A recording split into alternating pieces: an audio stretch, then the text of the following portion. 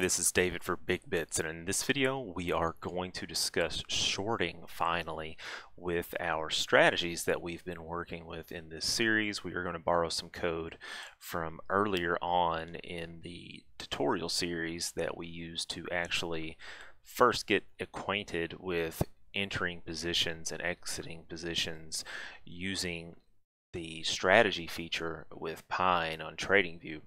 Now, the script that we used before is available on my profile, and I already mentioned it's available in the videos as a part of this tutorial series. So if you haven't subscribed already, please subscribe, and you'll get to see when more videos are coming out related to this kind of stuff. But if you go to my profile on TradingView, which there's a link for in the description down there below the video, hit scripts here on my profile, and then I'll take you to the list of all my scripts, and the one that I'm going to be working on, which I've already found for us, is the very last one we did in the main part of the tutorial series, which covered commissions and fees, mainly just because this is the last one we did as a part of the main one. We're not focusing on commission and fees right now.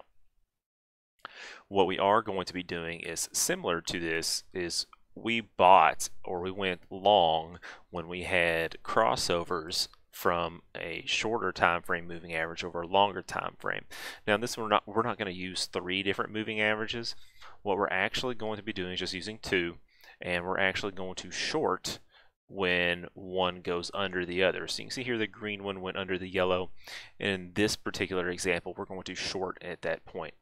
Now I'm going to show you the script in just a moment and talk about it, but there are a couple of things we're going to borrow, because this is essentially the same thing as going long as we did in the previous video as far as the code is concerned, except we're only telling it that we're going to be going short now instead of going long. Otherwise, it's pretty much the same concept. Now, we are going to be using our moving average inputs. We're going to be using our take profit and stop loss, just because those are always a good idea, in my opinion, to have on my scripts. They help me get a better idea of when things would actually occur. And we are also going to be doing, where is it? Of course, we're going to calculate those take profit and stop loss targets, but we're also going to be using code very similar to this, where we are checking for our conditions to be true so that we can enter, close, and also provide our profit and loss targets so that we can exit based on our entry as well. So let's go ahead and take a look at the actual code we're going to be working with today. And you can see here, this is what we're going to be working with as far as what's being plotted on the screen. And the red label here is when we would have shorted, and the purple is when we would have exited the position. And there's only going to be one position here, so we entered and exited here, entered, exited here, entered, exited.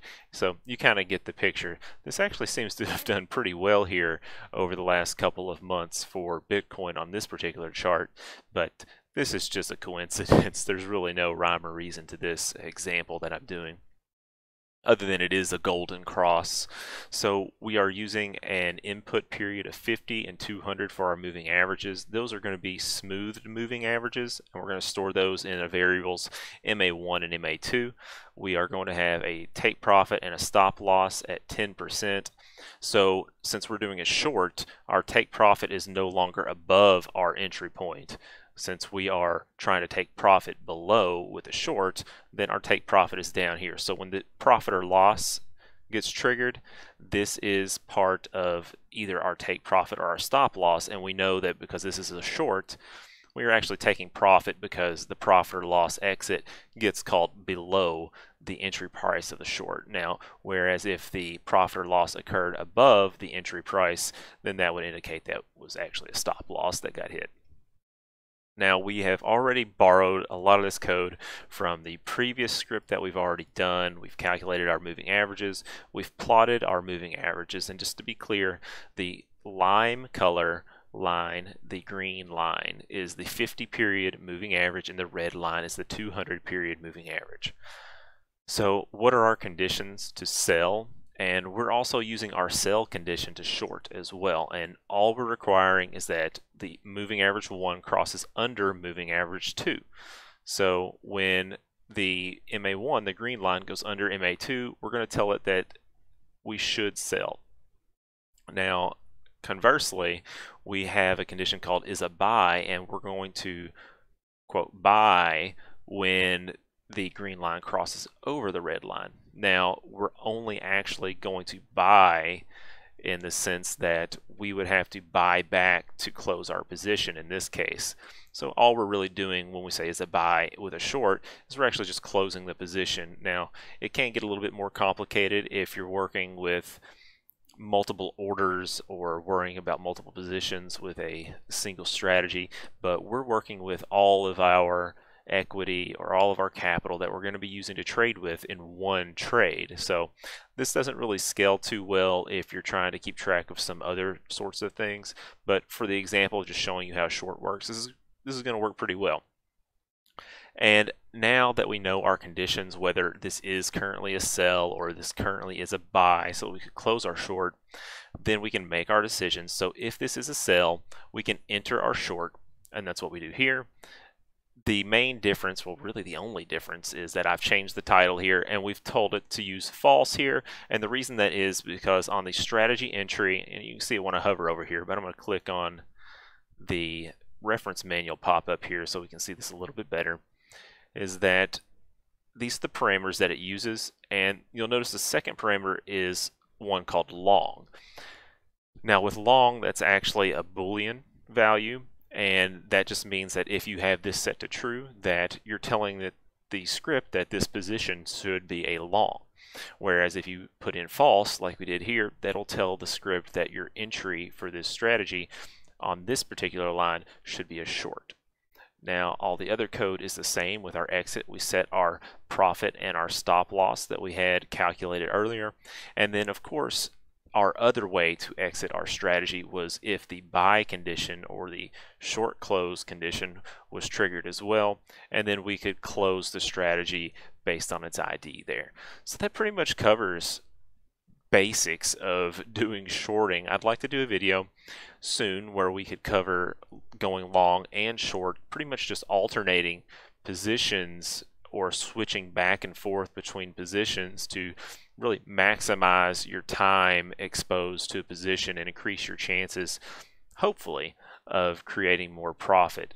Now, that's yet to be seen how that's actually going to work. We're probably just going to use the same example with our moving averages here with the 50 and the 200, since this works well with golden and death crosses, and we'll just see what we can do to make this work with going long and then also shorting some as well. I also have some other video ideas coming up for TradingView and PineScript in general. There's a lot of requests out there. I want to get to working with plotting some lines, and well, there's some other plots that people would like to see. People would like to see some supports and resistance mapped out.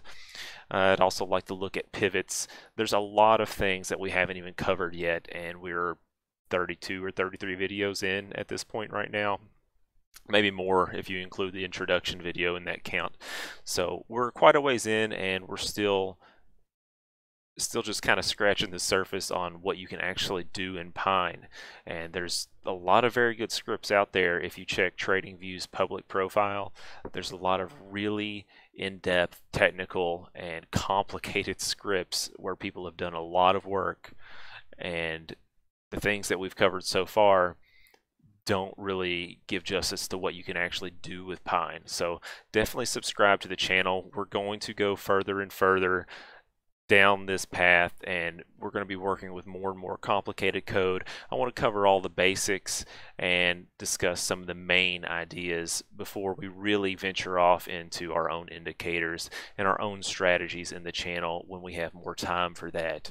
So that's it for this video. As always, please subscribe, and while you're down there, please like the video. You can always also check out the TradingView profile and other social media where you can follow me on there to get updates on scripts and things like that.